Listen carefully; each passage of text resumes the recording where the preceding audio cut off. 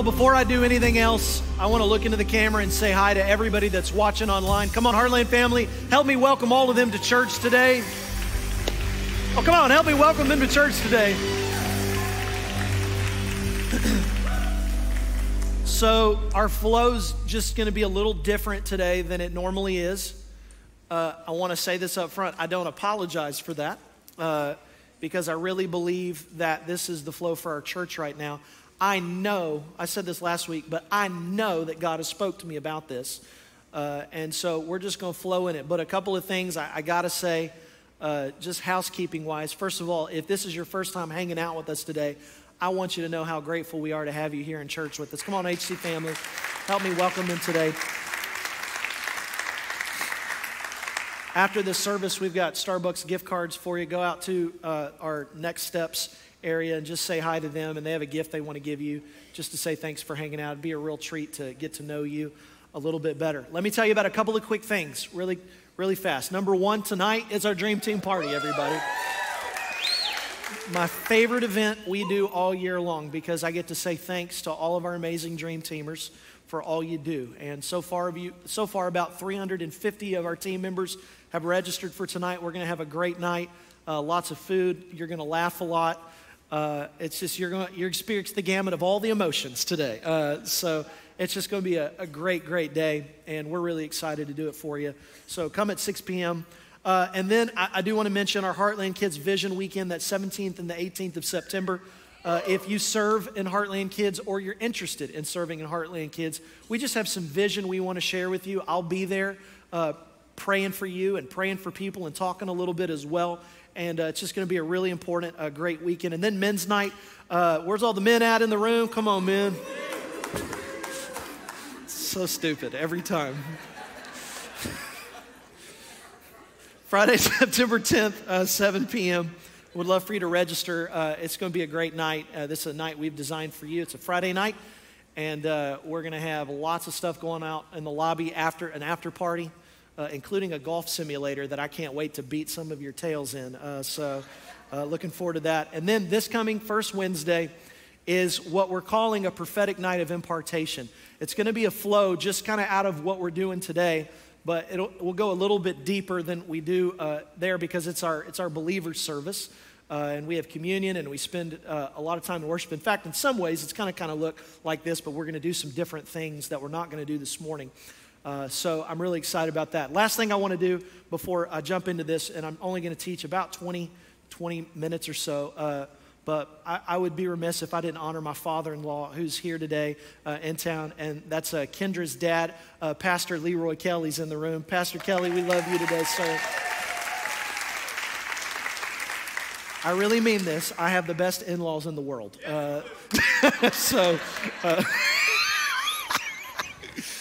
There you go. So I'll take the $10 after we get done. So last week I felt really led to share with you this idea that's been in my heart for 18 months now. I think it was in very early January of 2020. I was in Baton Rouge, spent 4 weeks in Baton Rouge during the week last year with a mentor that was pouring into my life named Larry Stockstill. And Pastor Larry spent a lot of time with me. Well, during that trip, I remember I was in my hotel room, and I felt the Lord just speak to me and tell me, Dusty, I want Heartland to unleash and unlock the prophetic in people's lives. And I told the Lord, I don't really know what that means. And so I really went on a journey to just ask the Lord, what are you asking me to do with this? We don't do a lot of that on the weekends. I've always felt like that's a part of my ministry, but we typically don't do it in a lot of weekend services. I do it a lot on the road. I do it a lot at camps, stuff like that. So I just been praying about this a lot, and I've had this date circled on my calendar for a long time.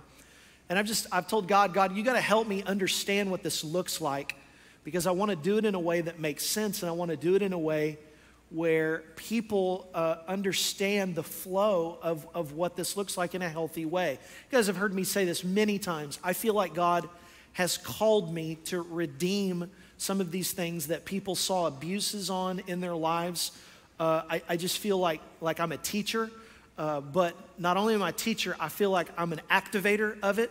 And I just feel like a real push and a call to do some of this stuff in a way that makes sense to people who've either never been in that environment before or who are in it and are like, I'm not doing it.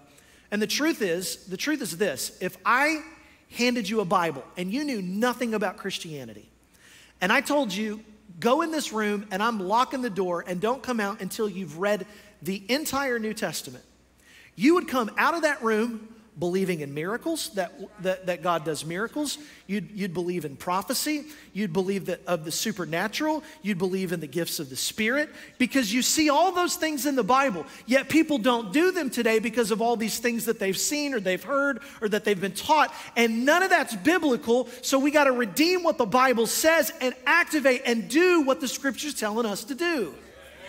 Amen? So here's where I want to go today, all right? I want to talk about this for a few minutes. Every person has a God-given dream that has been placed in them from the heart of God. Another way to say this is that God has a dream for your life, and you dream it because God put it there. Every person has a destination in mind. But there's something that you have to understand about God speaking. You see, there's some things that God speaks that are unconditional. Meaning it doesn't matter what you do or what you say, they're going to take place. 0% of it relies on you, 0 dependence upon you. Whether you like it or not, Jesus is coming back one day. Amen, everybody? End of story. Whether you're ready or not is happening, okay? But what we see in Scripture is that there are other times where some of it is reliant on us. I'll show you a very popular scripture that a lot of people know, and you're going to probably recognize it. 2 Chronicles 7. If my people who are called by name will humble themselves and pray and seek my face and turn from their wicked ways, then I will hear from heaven, forgive their sin, and will heal their land. Well, we actually see this kind of thing happening throughout several chapters here in 2 Chronicles, where there's this if statement followed by a then statement. If you do this, then this will happen. If you do this, then this will happen. So there are some words that are authoritative, they're gonna happen. There are other words that are conditional, and they're based purely upon your response. Now, since we're talking about prophecy, and we're talking about how God uses prophecy in the New Testament church, I wanna use Joseph as an illustration for just a second, okay? Joseph was 17 years old when God gave him a dream. He was 17 years old when this dream came to him, this vision of what God was going to do in his life. Everybody around him thought he was crazy for it. It didn't really even make sense totally to Joseph. But 17 years old. It's not until Joseph is 30 years old that he starts to live this out. Now, here's what I want to talk about. I want to talk about this tension. God gives him a prophetic word when he's 17. But Joseph actually had to go through what I call a prophetic testing in his life before that gift could come to pass. And what I want you to understand is that God's prophetic word that he speaks over your life is full of destiny, and it's full of desire. And he wants to move, and he wants to do a great work in your life. But every person whom God gives a prophetic destiny will require them to go through a season of what I'm calling a prophetic testing. Okay? In fact, let me just ask this question. I asked it last week, but how many of you would say that at some point in your life, somewhere along the way, somebody has spoken a word over your life, whether it was prophetic or you thought it was in a service or something like that? Let's just see the hand. Just wave at me if you've ever had anybody do that in your life before. Okay, look, there's a lot of people. There's a lot of hands. Okay? But here's the thing about a word like that. Some people think that those kind of words are just, let me just wait for it. It's like pixie dust. It got sprinkled over me and, you know, I can fly, I can fly, I can fly. But God's gonna require some things out of you. And if you receive a word like that and you walk away from God, or you don't walk out the path that God has for you, you can't arrive at the destiny. In fact, I'm gonna say a really strong statement here. Some people won't ever fulfill the prophetic destinies that are on their life. And the reason is because their lives don't match up with God's word. So they have to line up. We talked about this last week. this verse in 1 Timothy 4. I want to read it. This is kind of setting up what we're doing today, okay? And so the Lord speaks to me about, let's do this prophetic stuff. Well, several months later, I read this verse one day, and it was like a lightning bolt went off inside of me for some reason. I read it last week. I want to read it again. It says, do not neglect the gift that is in you. So there's a gift that's in you, and the gift wasn't something you were born with. The gift was, come on everybody, it was given to you. It was given to you by what? By prophecy with the laying on of the hands of the eldership, or another translation uses the word presbytery, okay? So what I see from this verse is a few things. First of all, there are gifts that God has given you, but they have to be unlocked. There are gifts that are in you that God wants to use. There are gifts that he wants to do an amazing work in your life. But if you're never in an atmosphere where prophecy is being unleashed and people are not laying hands on you, that's how some of these gifts are given. And you need the eldership. And I thought to myself, well, how could these gifts ever be given to some people if they're not in an environment where they receive this? And the Holy Spirit said, that's why I want you to unlock the prophetic. It's kind of like speaking to me in that moment. But now watch the next part of this verse. And this is really interesting. It says this. So going back to it, you got the gift given to you by prophecy. There's this gift in you. All right, we're unlocking it. But now look at the next part. So give your complete attention to these matters. Throw yourself into your tasks so that everybody will see your progress. Keep a close watch on, come on, everybody say it, how you live.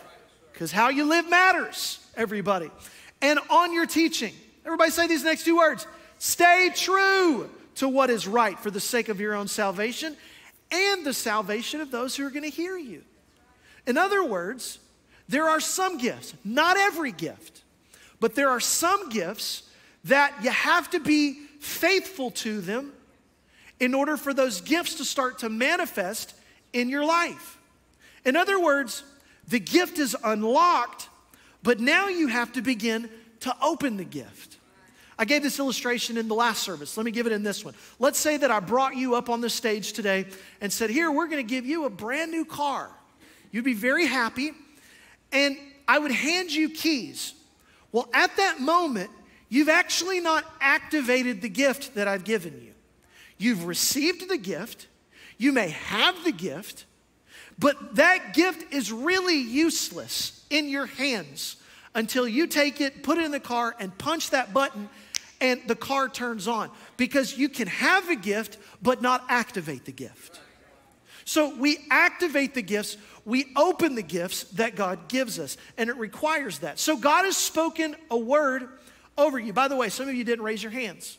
So has anybody ever spoken a word over you? And you were like, no one's ever done that. I want you to know, actually someone has. The Lord spoke over you when he formed you in your mother's womb. He spoke a prophetic destiny over your life. And there's been words that have been prophesied by the Lord over your life. So someone has spoken over you. And you might, so let's just use an example. You might say, or I might say as I'm prophesying over somebody, God, I'm just totally being generic here, but God's called you to be a fantastic teacher and a mom, and there's an entrepreneurial spirit on your life. Well, that prophetic word has to go through a prophetic testing. You have to go through it. Let me show you a scripture where, say, Dustin, that doesn't make any sense. I don't even know if that's in the Bible. Okay, fine. Let me show it to you in the Bible. All right? This is Psalms 105 talking about Joseph. Now check this out. This was amazing to me. It says, he sent a man before them, Joseph, who was sold as a slave. They hurt his feet with fetters. He was laid in irons. Until the time that his word came to pass, the word of the Lord tested him, is what the Bible says. Now, you have to remember this. In the Old Testament, sometimes there are Hebrew words that have many meanings, but when it gets translated into the English, we don't have enough words for it to really describe fully what it is. So we have what we feel like at times is somewhat of an incomplete translation. And that happens here from the time that his word and the word, if you actually go and you study it, those two words, it jumps off the page because his word, that's Joseph's word, and the Lord's word, they're two totally different words. The first word is a very common Hebrew word in the Bible. It's mentioned 1,439 times. It's the word debar. And it means something spoken. So the spoken word, okay? So there was a spoken word over Joseph's life. The second word is the word imral. And it's used only 37 times in the Bible. It means the literal word of God, the authoritative, infallible word of God. So we would often use that word to describe like the scripture, or even in the Old Testament, they would use it to describe the Torah. It can even translate that way. So if we're reading this verse, until the time that his word came to pass, the word tested him. If we sort of translate it using our basic English, this is kind of the basic way I would summarize it. Until the time his prophetic word came to pass, that's Joseph, the literal word of God tested him. In fact, let me just show this to you, what we just read in Scripture, so that you can see it. Now, I'm going to show you this right here, the word of the Lord. I'm just going to rapid fire some verses. The words of the Lord are pure words, like silver, tried in a furnace of earth. That's that authoritative word. As for God, his way is perfect. The authoritative word of the Lord is proven. Your word, the authoritative word, I have hidden in my heart that I might not sin against you. So in Joseph's life, until his prophetic word came to pass, the word was testing him. And so let me say it to you right now. Every single one of us in this room, the Bible is testing us. You're going through a test. It's testing your character. It's determining whether what is spoken over your life will actually come to pass. Now, I want to go back and I want to reread Psalm 105. Same verse I just read to you just a second ago. Now I want to read it in the New Living Translation. And look at the difference when you start to use the words not translated the same way. Until the time came to fulfill his dreams, the Lord tested Joseph's character. So here's the reason that prophecy is so important. Because here's what prophecy does. It tests, or prophecy builds our faith. It raises us up. Faith rises with prophecy. It's why people like being in prophetic services. Is because every single one of our faith gets built in a prophetic service. You know, it's amazing. But the word of God is the thing that tests that faith. So the prophecy may build it, but a word from God tests the faith. It's tested with the written word, everybody. If faith is tested with prophecy, then character gets tested with the written word. So why teach this? Why am I even telling you all this? Some of you are like, I don't even understand what this means. What are we doing right now? Well, here's the reason I'm telling you this, is because anytime we get in a prophetic flow as a church, or, you know, we ask God unleash or release prophetic words in our church, anytime they come out of this house, there's going to be a lot of temptations in your life. For some people, they get a word like that, and the temptation's just like, okay, I'm just going to wait on it. Or some people get discouraged. It's like, well, I've not seen that word come to pass in my own life. But what you have to realize is that every word has to go through a prophetic testing. So there are words that God has already spoken over your life. There are words that, prophetic destinies, you know, that have been spoken over your life. And Wednesday night at First Wednesday, we're gonna spend some time just giving prophetic words at length. And I've asked the Lord, kind of prepare my heart and prepare some of our team, you know, for the opportunity to do this. So what do we need to do then with these words that God speaks over our destiny, a prophetic word? Well, we got to do a few things with them. When it comes to pass in our life and when we receive them, we got to do a few things. Number one, here's the first thing we got to do. We got to submit that word to his word. There's only one difference between a word of God and a prophetic word.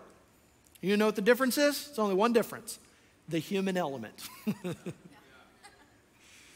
People say sometimes, well, I've got a word from God that I feel like I'm supposed to give. Well, if your word from God doesn't align with his word, then you need to adjust your word. The Bible doesn't adjust, we adjust.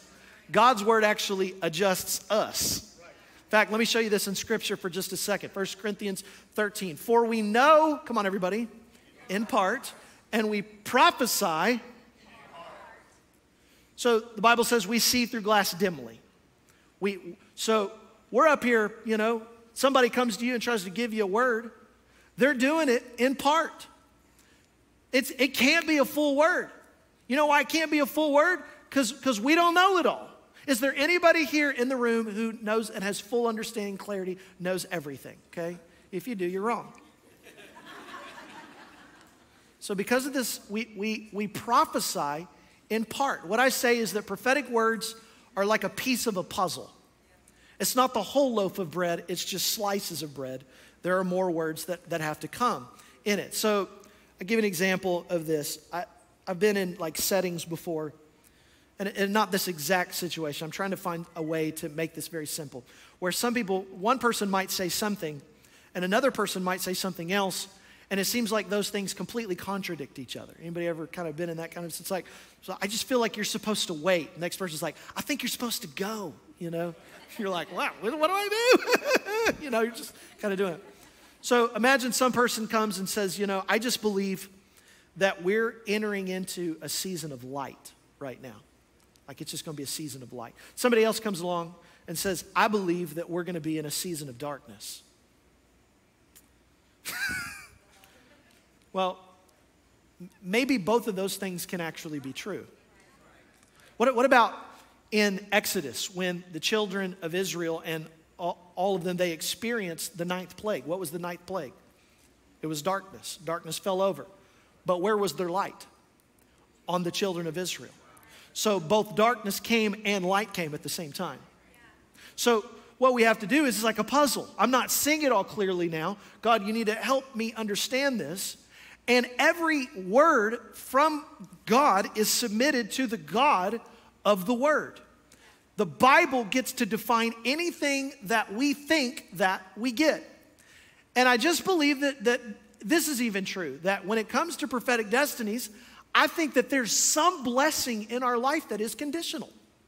So someone can prophesy something over you all day life, but if you don't put God first in a specific area, you'll never see that word come to pass. It's like, well, I want God to bless my business, and I want him to bless this, and I want him to give me this, and I'm asking for open doors here. Well, if the Lord looks at you and you don't put the Lord first in your finances, oh, come on. It's like you're out of here like showing God he's not first in your life in that area of your life. Let me tell you, thieves don't receive prophetic destinies, okay? Now, thankfully, we live in the era of grace. Come on, everybody. Like, we're covered under the grace of God. But what we're talking about right now are, if I could say it in a word that Bishop Tudor gave me one time, it's you're on the elevator. What we're talking about is the difference between the 28th floor and the 50th floor. Come on. There are different levels of your life that God will move you into based upon your just simple obedience. Well, Dusty, how do I know, or how do I fulfill this destiny that I know that God has placed on my life? Well, the first thing that you have to do really simply is you have to actually be a student of the Word, and you have to do what the Word says in your life, okay? But you don't just stop there, because then you have to test. Every word has to be tested. In fact, let me show you 1 Thessalonians for just a second. It says, do not quench the Spirit. Now, this is it. This is New Testament, okay? Do not quench the Spirit, and do not despise prophecies.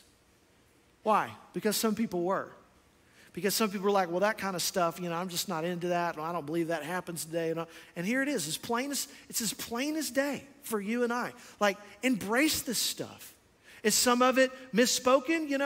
Is there a human element to it? Of course. Have I ever gone up to a person, and tried to speak a prophetic word over their life? And there's been a couple times I walked away and gone, oh, I don't know if I did that right. Like, honest to God, I've had those kind of moments in my life. And I've actually, a lot of times, if I feel that way, I'll say to the person, I don't know if this word is bearing witness with you. I'm not positive, and it's not. But anytime you're going to walk in this gift of prophecy, it's really important that you have a real contrite spirit when you do it, because it's not about you, all right? So, but look at what it says. Don't quench the Spirit, don't despise prophecies, and then look what it says. Test all things, hold fast what is good, abstain from every form of evil. Different verse, let 2 or 3 prophets speak, and let the others judge. What? Judge a prophecy? Yeah. You want to prophesy? Get ready. Well, it came from God. Yeah, but it came through you. Prophecy is like, simplest analogy, it's like shooting water into a screen.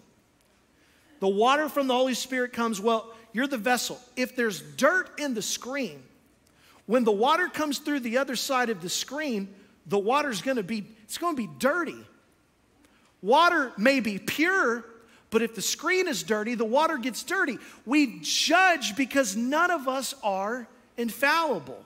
And so we got to judge it. In the first service, I felt really compelled in the prayer portion to pray for a specific couple. And I gave them a word. I'll have to ask them, did that word bear witness with you? If it doesn't bear witness with your soul, then just cast it aside, you know? Just blame the bean burrito I had yesterday, okay? Or whatever you want to. Like, I missed it. And I'm capable of missing it. All of us. Look at this scripture. This is Deuteronomy 13. It says, if there arises among you a prophet or a dreamer of dreams, and he gives you a sign or a wonder, and the sign or wonder comes to pass of which he spoke to you, saying, let us go after other gods, which you have not known, and let us serve them. You shall not listen to the words of that prophet or that dreamer of dreams, for the Lord your God is testing you to know whether you love the Lord your God with all your heart and with all your soul. So here's what the scripture's saying. I read it fast because I need to explain it to you. When someone gives you a word from God and says, this is how you'll know that this word is true, it's going to rain tomorrow. Well, you got AccuWeather, and there's a 90% chance of rain. You know what I mean? Like, some people will try to manipulate prophetic words and try to tell you, oh, this is, it's going to come through this sign or this, you know, come to pass. But listen, if it doesn't align with God's word, it is baloney. It's a test, in other words. In other words, the only thing that God confirms is the word of God. I have to test the word someone gives me according to God's word. I have to test the word someone gives me according to God's word. Here's the last thing that I'll just put up here today, and this is this, and that is this, that you have to hold on to your words. You got to hold on to them, okay? You're going to have to know the Bible over the course of your life. But there's a verse I want you to see in 1 Peter. This is chapter 1. It says, this charge I commit to you, son Timothy. Now notice this. I'm giving you a charge according to the prophecies that were previously made concerning you. So somebody prophesied over Timothy at some point, whether it was long ago or a short time ago, we don't really know. Then he says this, that by them you may wage the good warfare. And then he's going to list two things that are crucial. If you have a word, you got to have faith for the word, and you got to have a good conscience regarding the word, okay? Now look at this.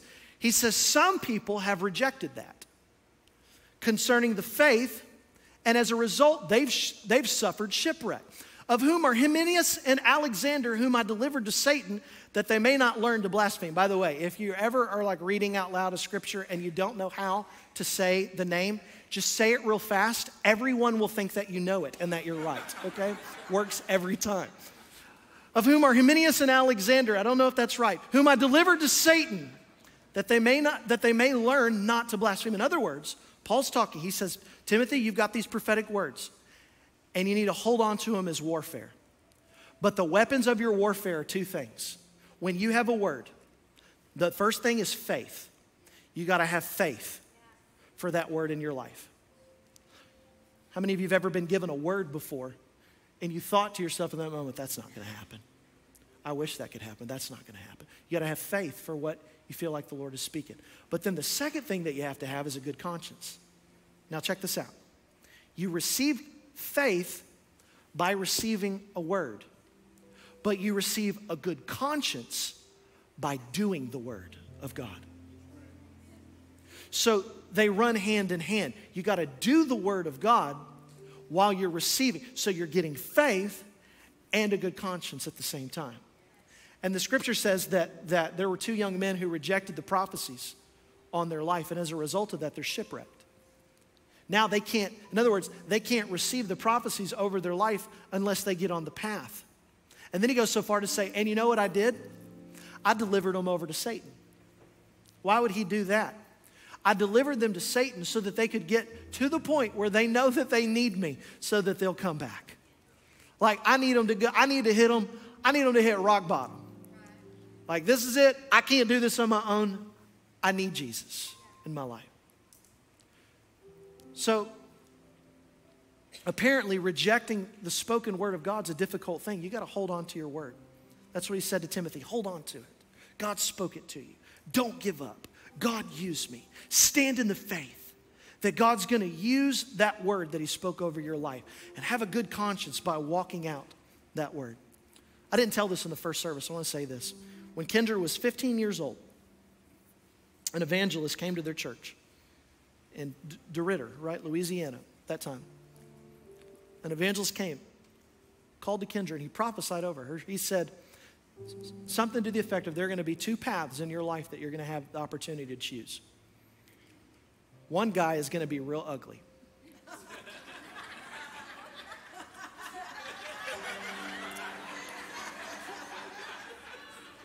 The second one's going to be so hot. No, I'm kidding. Had nothing to do with it. He said there are two paths that you're going to choose, and God is going to allow you to be successful in both. But one of these paths is going to lead you around the world, and you're going to sing, and you're going to show people, you're going to show the nations worship. Well, at 21, Kendra is living in Houston. We meet. She moves to Dallas at 22.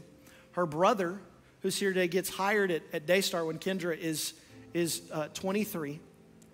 And says one day to Joni over at Daystar, says, hey, I've got a sister who sings. Can y'all use any more singers? So why don't you let her come audition? And the last 18 years, Kendra has sang around the world on Christian television every week. And that prophetic word that was spoken over her life when she was 15 years old came to pass 8 years later as a result. Let me tell you something. You'd say, well, nobody's ever spoken a word over me. Somebody did. It's your Heavenly Father. But until that destiny comes to pass, the Word of God is going to test you. It's going to test you. A few weeks ago, I stood down here and I watched Pastor Sherry. She was praying for my 9-year-old daughter. Do you remember this? And I don't even know if Pastor Sherry knew it. She probably did because she knows stuff like that. She's a knower. And I listened to her prophetically speak over Jaden's life. And Jaden's just 9 years old, and Jaden's looking at her with her eyes really wide, not really sure what to do. But Sherry's telling her, it's okay, sweetheart. Those gifts that are in you, God's going to use them for his glory. And I sat there and I just prayed, Lord, release that prophetic destiny over Jaden's life in the name of Jesus. Now listen, the journey now in Jaden's life is she has to walk out that word. As her parents, we declare that word over her life. We declare it over our family. And so when God gives you a word, you stay in it and you stay faithful and you keep a good conscience and you stay faithful to what God's going to do. So here's what we're going to do over the next few minutes. We are going to begin a process here where we're going to begin to pray for different groups of people, okay? And the reason we're doing this is because we're going to pray to unlock. You saw the scripture, 1 Timothy 4. I believe it's a biblical mandate. We're going to pray for some gifts to be unlocked and activated today. And I wrote down some different people groups, and I want to have this so that I make sure that I remember all of them. And all we're going to do is we're just going to pray for these different people groups and have our elders and some of our pastors. In fact, pastors, I don't care if you're a part of this church or not a part of this church. Feel free, to pray for people because it's that eldership, it's that presbytery, it's laying hands on people. And then on Wednesday, we're going to give some specific words, some public words that God's going to help us with. But I want to just pray that God would unlock some gifts today. Is that okay, everybody? Like, we're just going to release this in this place.